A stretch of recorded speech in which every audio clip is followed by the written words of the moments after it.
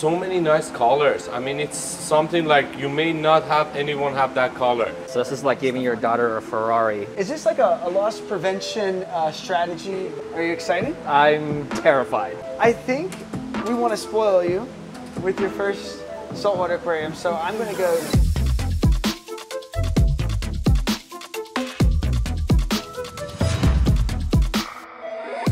Oh, are you ready? No, I'm cold. Get this done today? today? I feel tingles. Oh, you'll be okay. You'll be okay. Okay. All right. Hi, how are you Nima, guys? Hey. how are you? Nice to see you guys. It's been about a year, right? Nice to Yeah, see you. yeah. Okay. How are you guys? Well, we've got a special thing that we're doing for the Fritz fam today. Sure. We're actually getting Jimmy, who's the Fritz fam's favorite because he's behind the camera, his own saltwater aquarium today. He's always been That's exciting. a freshwater guy, Yep. Okay. right? But I've been itching since our travels. Today I'm bringing him to the dark side of saltwater. We're going to walk you through today. First, we're going to pick out your aquarium. Okay. Nima, do you want to show him around? Sure, we have the 15s, 15 gallon. Yeah, he told me this was $2.99 with the stand and everything. I was like, Yeah. that's pretty dang good. We have 25 here. That's a lagoon, so it's shadow. I love shallows, and plus you can see from the top. Yeah, I That's do pretty like cool. that one. That might work. Okay. But the bigger the better. I know that. We have right? this. Okay. So We have this guy. That's a 40 long. Filter sucks here. You have the return pump. You Okay. just need like a So heater light. you don't need a sump on the bottom then. No. This is all in one. Yeah, all in one. That's just. So I can keep my shoes in here and everything. I think we want to spoil you with your first saltwater aquarium, so I'm going to go bigger is better on Yes. this one. My very first saltwater aquarium was a 55 gallon, and I like that it's open top. Yeah. And even that it has this Net. net top to keep your fish from jumping out. Okay. Is that a And big so- problem in the saltwater world? Well, it's a big problem in any open top Right. aquarium world. Okay. I mean, Yeah. even freshwater fish might decide to jump out if they get spooked or something like that. Well, Jimmy's done a great job for the Fritz fam. Wouldn't you say that he deserves the larger 40-gallon aquarium here? So all you guys need is usually 2 lights because this is like 3 feet. So get like 2 Kessel 360. Okay. That will be plenty. Okay. And then you will need a heater, some sand, some rock, water, and that's all. All right. You say that's all, but I know it's a little bit more complicated. It's than that. really little bit more. not that hard to set up a saltwater aquarium. A lot of people are very intimidated by this, but it's really more of a recipe. And you kind of want to start with the aquarium store that you trust because they're going to kind of hold your hand through setting up your own aquarium. But today is really kind of simple. We just need sand, we need some rock, Right. we need the lights, Bacteria. bacteria, and Wow. get the Luckily thing I know a started. guy. Is this like a loss prevention strategy that you have? Keep all the expensive stuff on top shelf. Like, Yeah. this is our A360X. You'll need 2 of those. Yep. This is like monster lighting for your little aquarium because, and I say 40 gallons kind of referencing little, that's just because we've seen so many massive builds, but this is way more than enough lighting for you. Usually these are good for 2 feet. Right. So yeah, even if you upgrade to bigger tank, that should be plenty for 4 or 5 feet. No problem. Okay. Yep. Wow, these are quite pricey. Hey, nothing but the You're best, getting the best, yeah. for Jimmy here Sweet. today. Sand. Sand, yeah. Okay. Kerpsi, Fiji pink. We have Fiji pink, and then we have reef sand. Come on. So it's, what is the difference? it's just a little bit finer. So that one is finer than this. Oh, okay. I see. Usually we use reef, but some people like the look on the Fiji. So it's mostly personal, I would say. I always go Fiji pink, Okay, Jimmy. yeah. I've been doing it for 20-something years, going with the Fiji pink. The grains are smaller, and I feel like sometimes as the tank ages, the larger pieces of aragonite that's in this sand tend to get algae on it as well. And that's not something that you're going to be able to clean off, and so it just kind of creates a green coloration speckled throughout your sand. I really like the fine stuff because I don't see that happening with that. Fiji pink. Fiji pink? I don't even like the name. Yeah, I'm not letting you go out there with aragonite. I No like problem. actually like You're gonna forcing need your 12 hand on those. this one. 2 of these. Yes. Okay. That's it. Oh, Yeah, fishless ammonia. yeah. Okay, so you're going to need this with the Turbo Start, Jimmy. So, hey, Fritz fam, not exactly wanting to pitch my own product here, but I mean, when the opportunity's there, obviously, Jimmy, you're going to need some Turbo Start. So wait, I know. I work for Fritz and everything, but I don't know all our products entirely. What's the difference? Okay, so what this is going to be the saltwater nitrifying bacteria.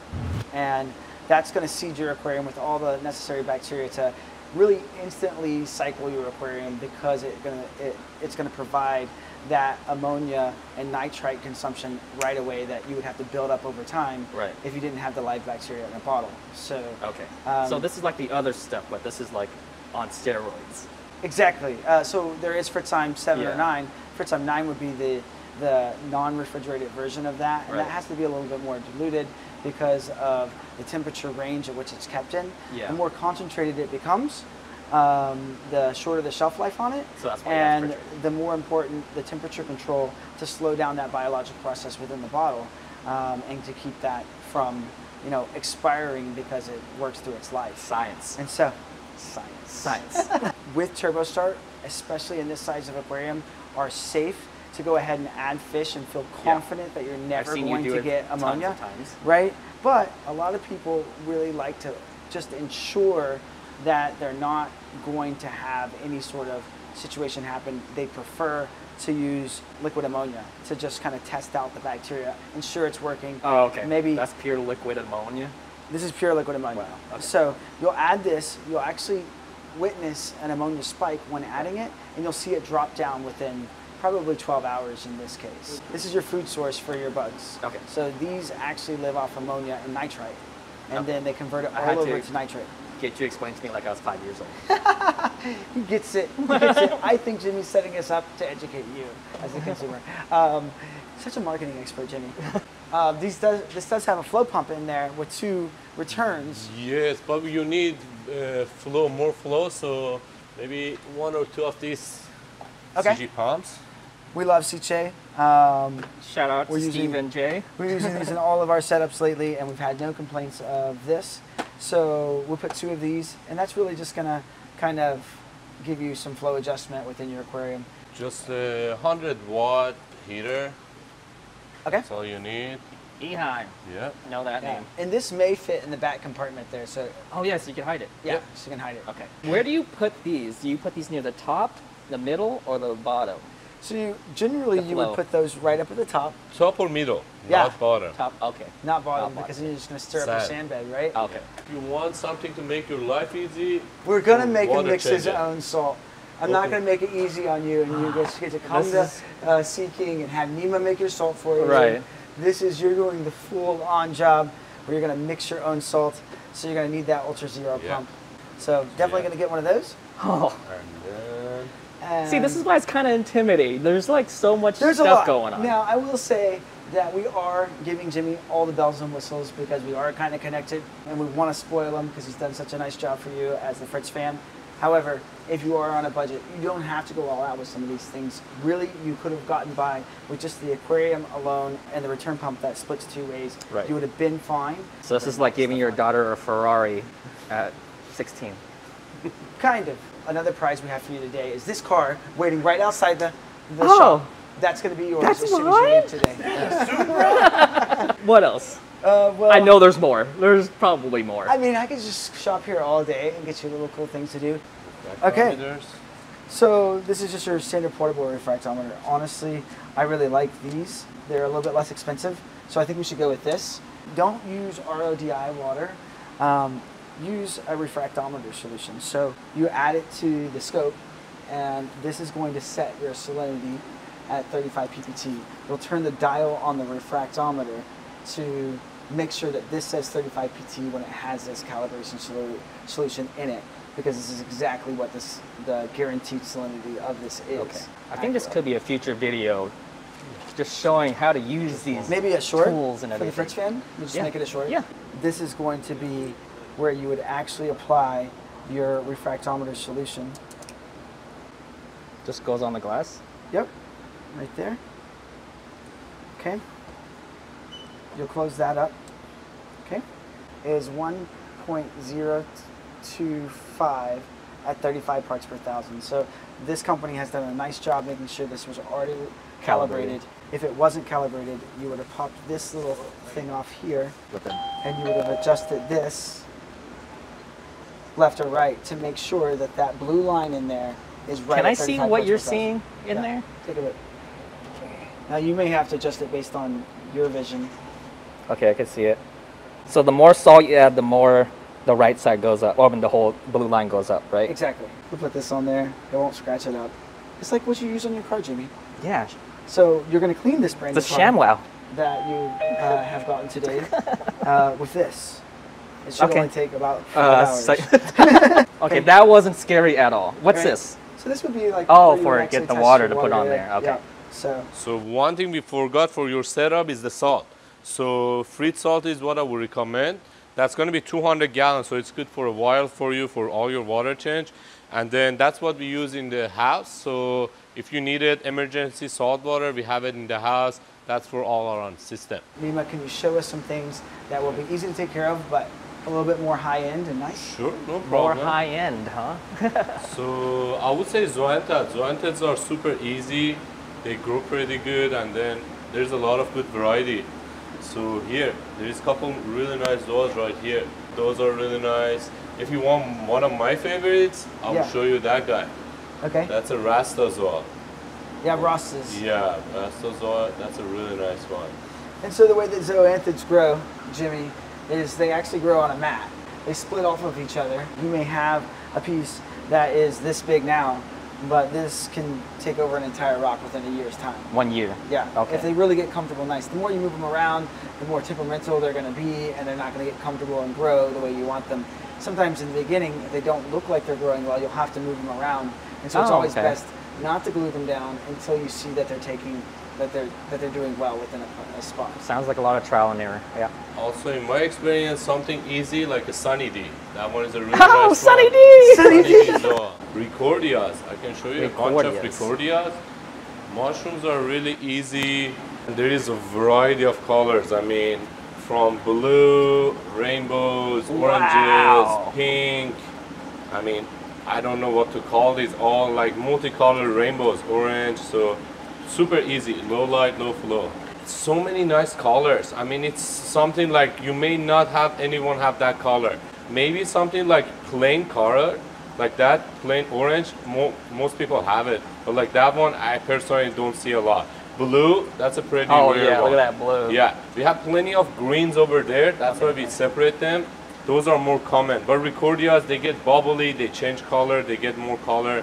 What about something like a clove polyp or something like that? Clove Do you have polyp, anything that's... we have plenty of them there. My favorite is gonna be the yellow ones. You're gonna see a lot of the firework or the pink one. Those are more common. Okay. But these yellow ones are a little bit slower grower, not as fast grower than fireworks, the other one, and those are more rare. So I personally love the yellow ones, yellow tips. Only thing I would say though, try to keep them separate. They tend to be a little bit, even the yellow ones, faster grower than most corals. So usually we recommend people keeping them separate, in a separate island or separate rock. Okay. That's recommended, yeah. That's what I need to learn too, like what coral or whatever doesn't go with what. 'Cause Well, that seems like a whole nother world. That's things that you'll learn as you go. If Yeah. you try to take that on right away. And this is where it's important for you to have a relationship with your local fish store so that you can have that trusted source that knows your aquarium, that knows what corals you've picked.